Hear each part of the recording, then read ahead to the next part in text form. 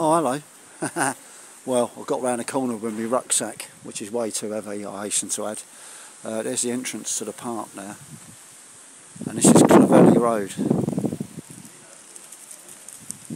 And I'm fairly certain that Kenneth Kendall used to live there at 43 Burgling Road.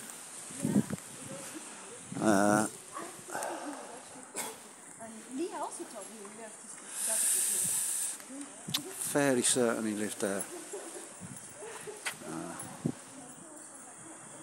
He was up in that top bedroom there when I found these 2 gold watches with gay lovers inscriptions on the back. So clearly he was cohabiting. There was 2 different sets of men's clothes in there as well. So he was cohabiting with a man, except he was in the closet. Hadn't come out as gay.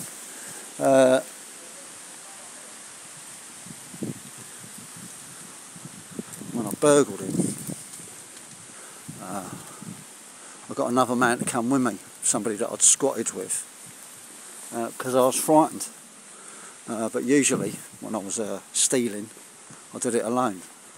That way nobody can grass you up. Anyway, it turns out the person who I took along with me, I think did grass me up. Never mind. He had a heroin habit. And I got in. There used to be, I'm not getting these people in it. There used to be an alleyway down there, which is no longer there. But I went down the alleyway, got in the back garden. This is the 3rd house along. So the one with the extension in brick next to the extension in white. And I got in for a cat flap, not a cat flap, but it was for his dog. A little yappy white poodle. I saw him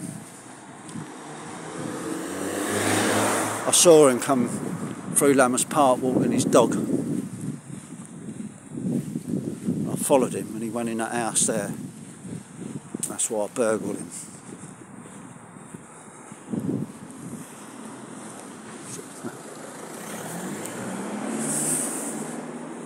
Don't like these things, flipping annoying. Look, they're all over the shop.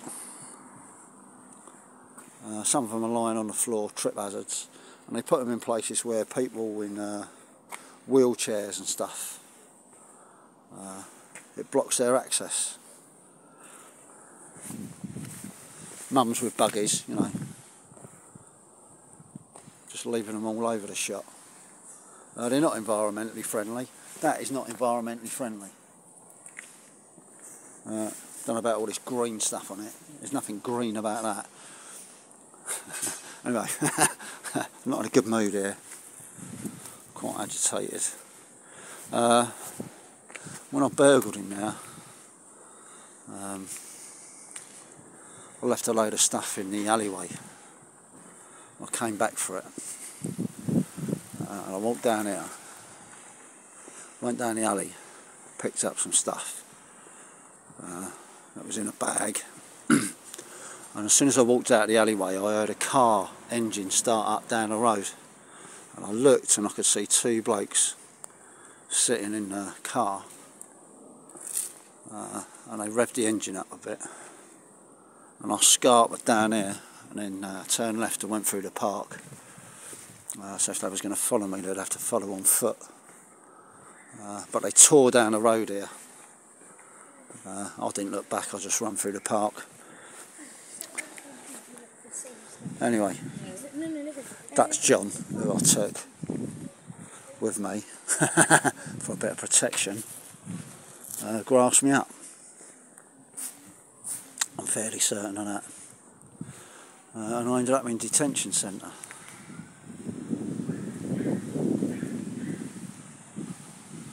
Short, sharp shock.